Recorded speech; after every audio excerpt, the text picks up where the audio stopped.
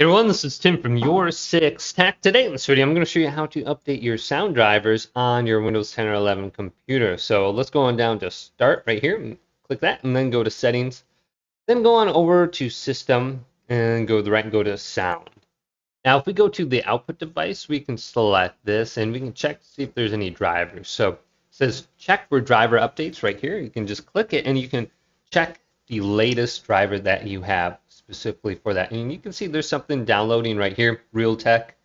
And we can go back now, and you can see the driver version is this date. It looks like 2022 is 2025 right now. And you just have to go to resume or check for update right here, and you should be good to go. So that's one way you can check it right there. And we can do the same thing for our input device or microphone.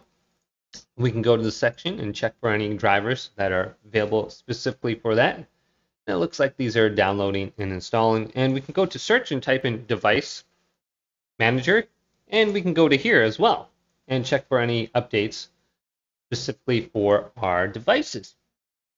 So we can go on down to where it says sound, video, and game controllers. And this, and we can go to all these different options.